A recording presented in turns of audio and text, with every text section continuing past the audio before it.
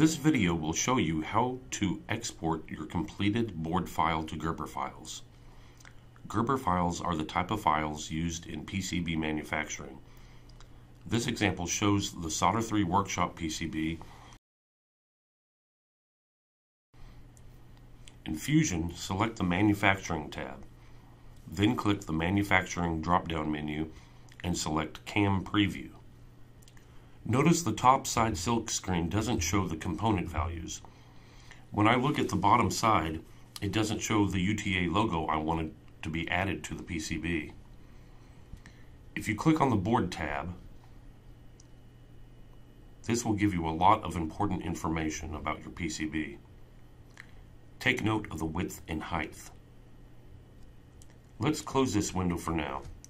In order to choose which layers to export, we will use the CAM processor.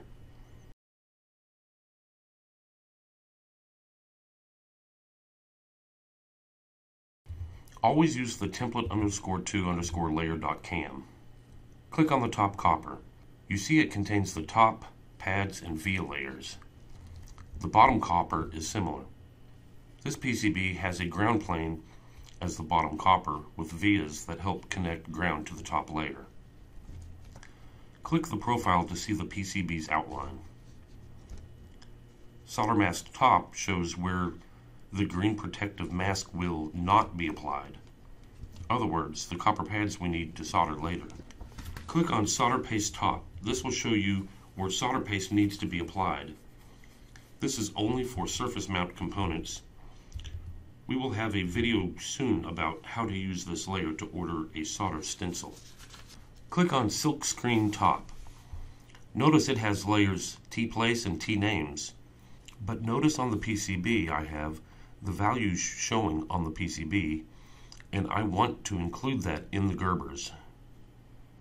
Click the layer button and select the T-values layer and press OK. Now the values will be included on the PCB's silk screen text. Click silk screen bottom.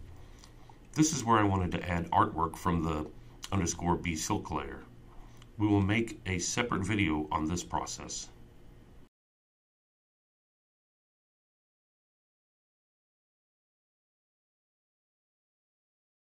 You are now ready to process this job. Click Process Job and select a folder for the Gerber output. I'm just going to make a new folder called Test Gerber in my Downloads folder. Click Select Folder. Click Open Folder to view the files. This creates several folders. Mine is under my name, Solder 3 CAM Outputs. In here, select the drill files. We will copy the drill file and put it with the rest of the Gerber files. Go back to the CAM Outputs and select the Gerber Files folder and paste the drill file. In here we have all the files needed to make a PCB. Top and bottom copper, silk, solder mask, solder paste, and the drill and profile files. We can delete the Gerber job file. Select all the files and right-click the mouse. Select Send to Compressed Zip folder. We will show you how to upload this zip to a professional PCB manufacturer in a bit. But first, let's verify each layer using a free Gerber viewer called GerbV. You can download a free copy from the address below. Once you have GerbV downloaded, open it and select File Open Layers. Navigate to your Gerber folder and select all the Gerber files and the drill file. This should be top and bottom copper, silkscreen, solder mask, solder paste, and the profile and drill files. Click on the Layers tab. Here you can turn each layer on one at a time to verify your layers exported correctly. Turn all of the layers off except the last layer. The copper bottom looks correct. Just one big ground plane. Turn it off and turn on the copper top. This shows all the traces on the top layer. Here you can see the battery ground connected to the large ground plane. You can also see pin 1 of the 555 timer connected to another ground plane. The traces to the ground planes are called thermal reliefs. Close this layer and turn on the drills layer. This agrees with all the holes and vias on this PCB. Turn on profile. Turn on silk screen. My logo shows up nicely. Turn on top. Okay, I see my part names and values and all other text I added, so that's good. Open solder mask bottom. Here you see the vias and standoff holes will not have solder paste covering them. Check solder mask top also.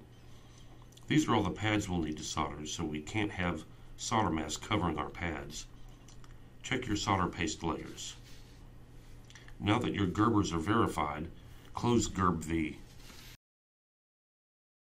This next part is about sending your PCB design to a professional PCB manufacturer. Open a web browser and type in PCB Way. This is a large PCB manufacturer in China. Create an account to track the manufacturing process. Notice that Instant Quote requires the PCB dimensions. We can look that up in the CAM Preview Dashboard tab.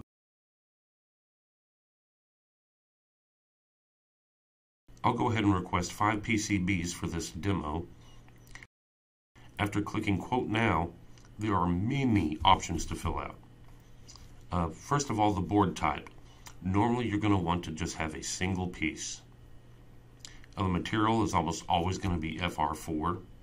Normal PCBs can use FR4-TG 150 to 160. Standard thickness is usually 1.6 millimeters. Minimum track spacing is how small your traces are and how close they are to each other. Always design with 6 mil or above for a sturdier PCB. Now the minimum hole size, ensure your PCB holes are 0.3 millimeters or larger. It will cost extra for smaller holes.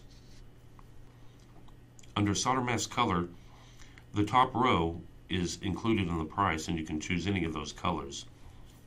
The colors on the bottom cost extra. Silk screen color, white is included but the others cost extra. If you have an SMA edge connector, check yes here. Use HASL lead-free surface finish to reduce lead exposure. Under via process, leave tinting vias. That way you can probe them for test points later. Under finished copper, you will usually select 1 ounce copper.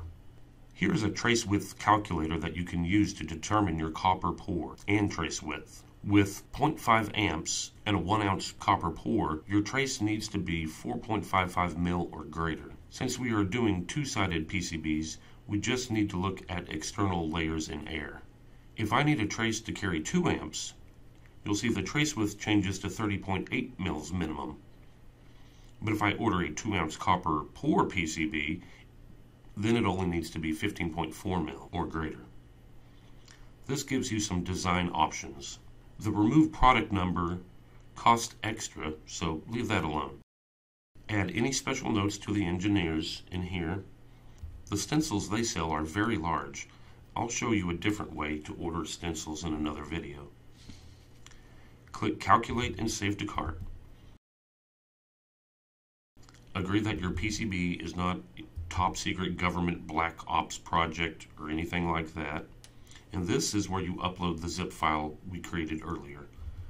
Upload your zip file with all the Gerbers, drill file, profile, and then click Submit. They will check it over for manufacturability and either email you with questions or it will pass.